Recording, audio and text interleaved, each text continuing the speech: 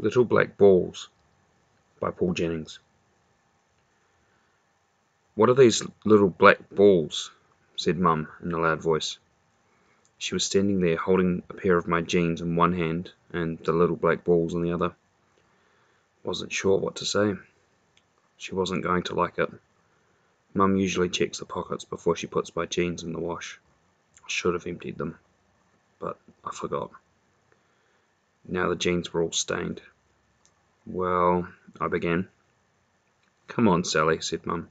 She thrust the little black balls under my nose. "Out with it." I just looked at my toes for a bit. Then I took a deep breath. It was no good stalling. "Goat poo," I said. "Goat poo," shrieked Mum. She threw the droppings on the floor and scrubbed at her hands with a towel. Then she turned on me with flaming eyes. I could tell that she was about to do something silly, like ground me for a month, or stop my pocket money. "I can explain," I said. "You won't be mad when I tell you what happened. Just give me a chance." I took another deep breath and launched into my explanation. "See, I've got this friend. Everyone calls him the paper man. He doesn't dress in clothes, he dresses in newspapers. He wraps them around his arms and legs and ties them up with string. In the winter he wears lots of papers. In the summer he takes some of them off. The paper man doesn't believe in money. He's not into buying things. He thinks everybody should get by with a lot less. 'I don't need a car,' he told me, 'or a house, or a washing machine. I've got the stars, the cool wind off the sea. I've got the birds and the fish. Don't need TV. Not when I can watch the clouds tell a different story every day.' This is how the paper man goes on. He doesn't care what other people think. He has his mind of his own. He lives in a bark hut on the edge of a cliff overlooking the sea. His carpet is paper. His bed covers, paper. His friends are the wild creatures that live on the cliffside. Kids at the school think he's crazy, but when they see him wandering around in his paper clothes, they call out names. From a safe distance, of course. They pretend they want to buy a paper, or ask him for fish and chips, but really they're scared of him. No one goes near his hut except me. I'm his friend. I help him to take care of his animals. He has a blind possum that he feeds every day, and a hawk that sits on his bed. It's a pet. A black hawk with a yellow beak. The hawk can fly off whenever it wants to, but it never does.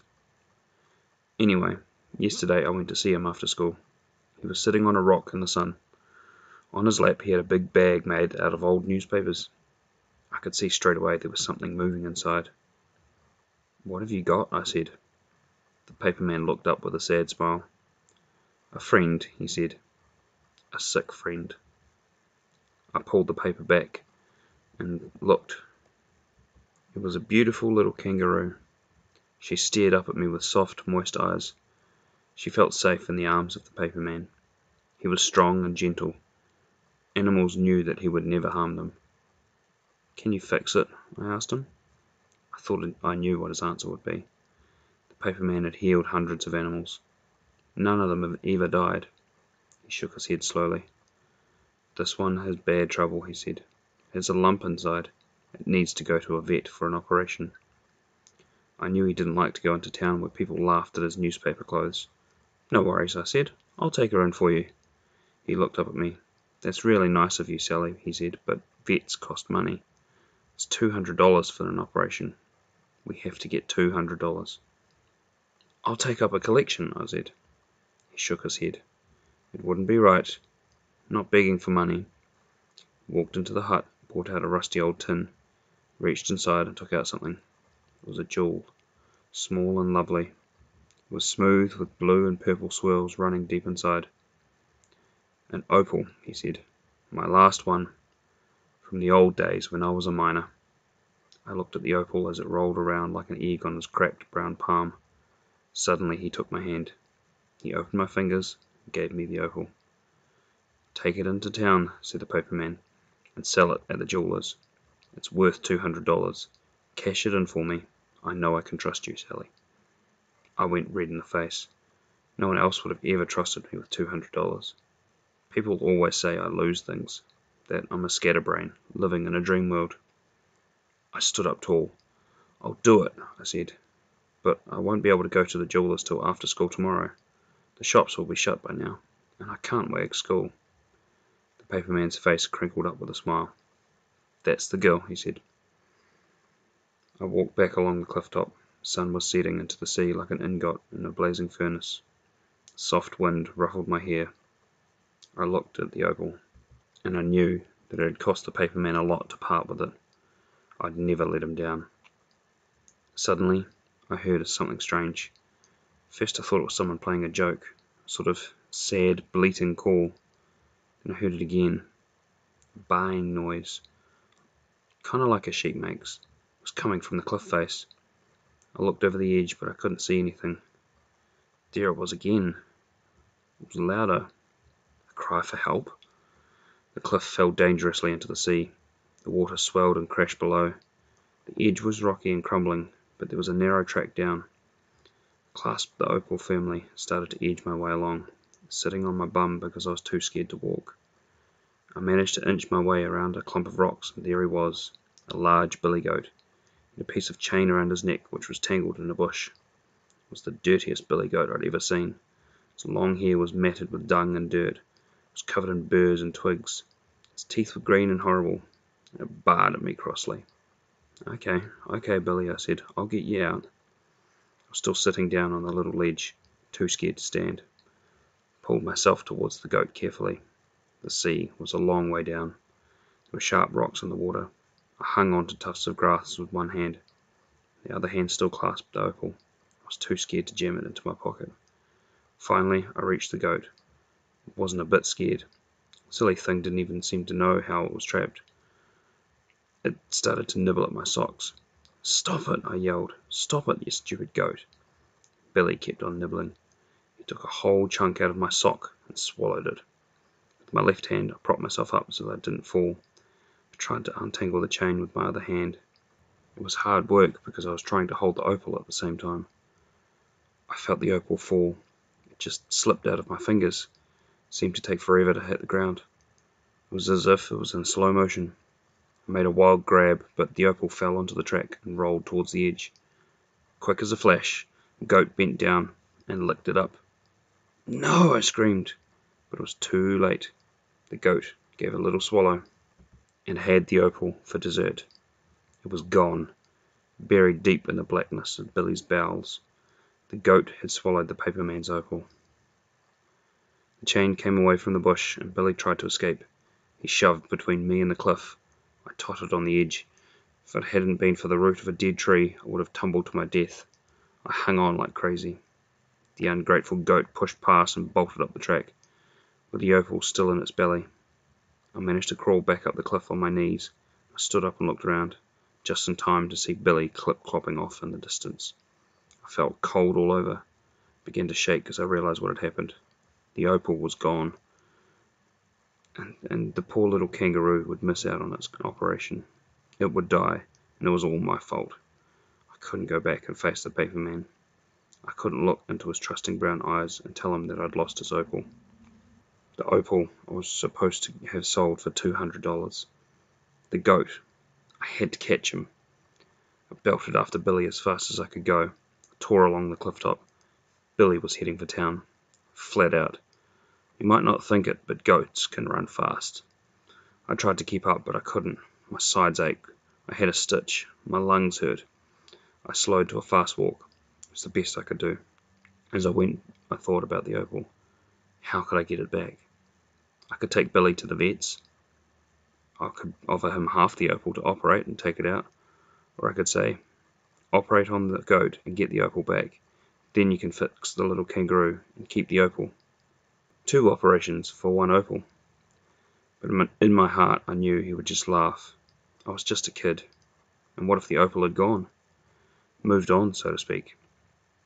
No, I had to catch that goat and get the opal back myself. But how? What goes up must come down. What goes in must come out. All I had to do was catch Billy and collect the droppings. Sooner or later, the opal would appear with a little ball of poo, and everything would be all right. Then I started to worry. How long would the opal take to complete its journey? Goats eat quickly. Maybe the opal would pass through before I could catch up with Billy. Nah, slow motions wouldn't be Billy's style. I had to hurry. Started to run again. I could see Billy munching some flowers in the garden just out of town. This was my chance. Boy, was I tired, but I kept running, even with a stitch. Billy looked up just as I reached him. He broke into a trot along the footpath into town. He went past the shops. People stopped and laughed as he passed. "Stop that goat!" I yelled at the top of my voice. No one did. Everyone thought it was a great joke. Billy ran across the road against a red traffic light. Then he stopped outside the chemist shop and did something. "Oh no," I groaned. Billy ran on. I looked at the little black balls on the footpath. There was nothing else I could do. I couldn't risk leaving them there. One of them might have the opal inside. I picked up the pellets of poo and shoved them into my pockets.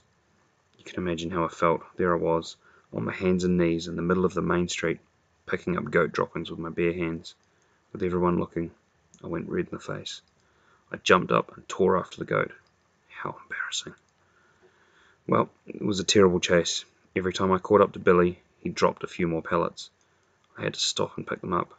By the time I finally grabbed him, my pockets were bulging with poo, and the people in the street thought I was crazy. I walked slowly down the road, stopping every now and then to pick up Billy's latest offerings. Finally, I reached home. I took Billy into the backyard and tied him up behind the garage where Dad wouldn't see him. "Don't make any noise," I said. "This is a secret between you, me, and the little black balls." "Bah," said Billy. That night, I found it hard to sleep. I snuck out twice and searched around in the night with a torch, but no opal. Just more of the same. In the morning, I dressed for school. I found a small cardboard box and borrowed a cheese knife from the kitchen. Then I went to check on Billy. He was gone. "Oh no," I groaned. I scooped up the new droppings near the fence and put them in a box. Then I followed the trail, out through the hole in the hedge, down the lane. A pile in the box grew bigger. Finally I found him. The chain was tangled around a letterbox. Silly goat was munching away on someone's roses. I didn't know what to do.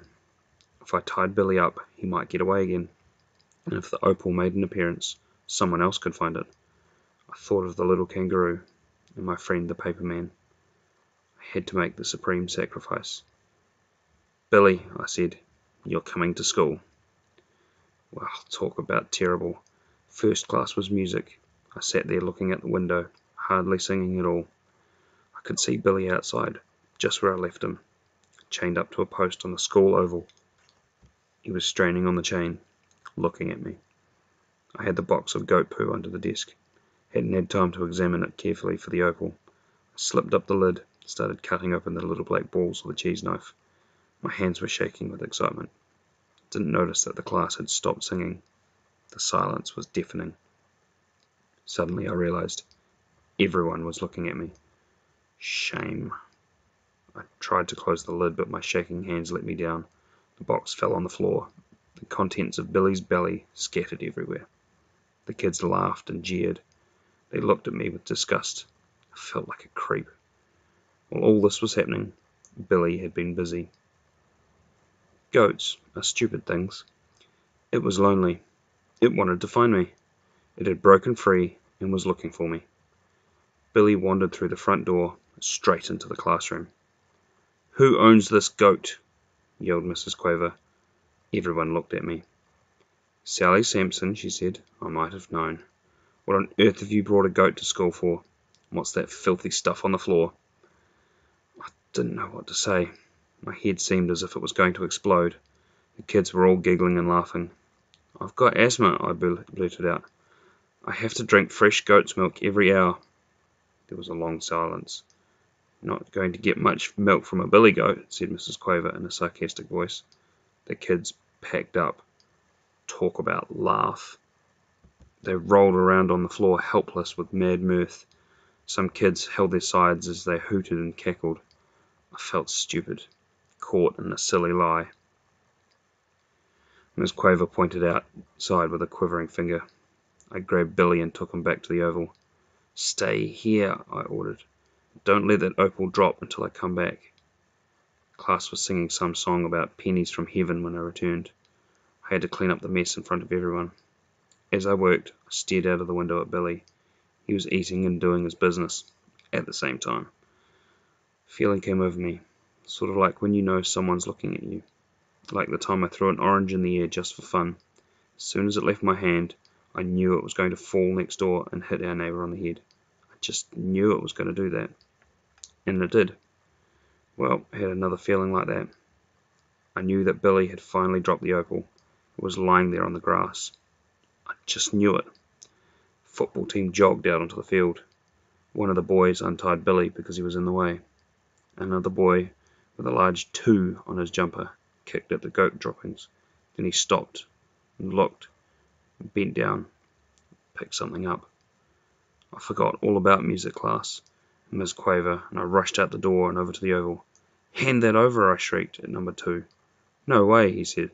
"Buzz off, little girl." Little girl. He called me little girl. I saw red, and I saw the blue opal in his hand. There was no time for talking. I grabbed number 2's arm. The opal flew up into the air. Up, up, up. Then it started to fall, way over to the other side of the oval. It landed right between the goalposts. My opal almost landed on a bird that was searching for worms. A black bird with a yellow beak. You might not have believed what happened next. I could hardly believe it myself. The bird picked up the opal and flew off with it. It flapped right over our heads. I could see the opal clearly in its beak. "Come back," I screamed. "Drop that opal." It was no good. The bird flapped off towards the sea. Ran after it as fast as I could go. Billy trotted along behind. He stopped every now and then to nibble at a gate or some flowers. What a day. Everything was going wrong. Puffed after the bird and finally caught up. It stopped for a rest by the beach, perched on top of a swing in the playground. "Good bird," I said. "Good birdie." "Drop it, birdie." I tiptoed towards it. Deep in my heart I knew it was hopeless. Birds don't come to you when you call, but I hoped that it might throw the opal away if I came close. I mean, why would a bird want an opal? I could see the bird watching me with one beady eye. I crept closer. I reached up, and the bird flew off. I watched as it flew out to sea, higher and higher. Then it opened its mouth and dropped the opal. It seemed to take forever falling, small speck plunging down. I didn't hear it hit the water, but I saw it disappear, way out deep, where no one would ever find it. The opal was gone, lost at sea. "Rotten blackbird," I shouted at the bird. Turned and started walking towards the paper man's hut. What was he going to say? I had no opal and no $200. The poor little kangaroo was dying and needed an operation. Soon I was on top of the cliff, walking along a twisting track. I walked slowly. I didn't really want to get there. It was the worst day of my life. "Bah," said Billy, as he still followed me. "It's all your fault," I said. "Stupid goat." I grabbed his chain and looked around for somewhere to tie him up. I'd had enough of goats for one day. Found a small tree by a pond. This time fixed the chain very carefully. "That's enough for you to eat here until I come back," I said to Billy. He stared back without saying anything, trying to make me feel guilty, the way dogs do when you won't take them for a walk. I trudged along the cliff with my head down. Poor little kangaroo. Now it couldn't have the operation because we didn't have the $200. What if it died? I had 95 cents in the bank. That was no good. I could ask for my pocket money advance and tried it out in my mind. "Dad," I could say, "will you let me have the next 100 weeks' pocket money right now?" The answer would be no, with a long lecture to follow. By now, I could see the paperman's shack in the distance. I stopped. I just couldn't tell him. My feet refused to move. "Excuse me," said a voice. I just about jumped through the roof, except there wasn't a roof. I turned around and saw a man with a worried look and a bald head. "Have you seen a goat?" he asked. "A goat?" I replied. "Yes, a cashmere goat with long hair. Bought it out from India, but it's run off. It's worth $15,000. He hung his head and shook it in despair. Then he looked up and said something that was music to my ears. There's a 200 reward for whoever finds it. He took out 2 $100 notes and waved them in the air. I gave an enormous smile. Then I grabbed the money. "Follow me," I said. Well, that's just about the end of the story. I took the bald-headed man to Billy and the little kangaroo to the vet's for the operation. The paper man was wrapped. I've never seen anyone as happy as he was when the kangaroo came back. She made a complete recovery. So Mum was standing there, still holding the jeans, with my goat poo stains on the pockets. She had a soppy smile on her face, the sort of smile people have when they see someone's new baby. It was the type of smile that Mum rarely gave me anymore. "Why, Sally," she said, "what a lovely story. How sad. You kind girl, what a terrible time you've had." She looked at the little black balls on the floor and the dirty jeans. "Don't worry about the stains, just clean up the mess and we won't say any more about it."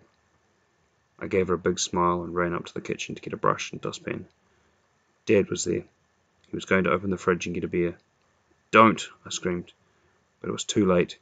He opened the fridge. There on the top shelf was a little mouse, sitting on a saucer, begging. A dead mouse, all covered in mould. It looked lovely, as if a polar bear wearing a long white coat. Dad didn't think it was lovely. He stood there quite still. He didn't even turn around.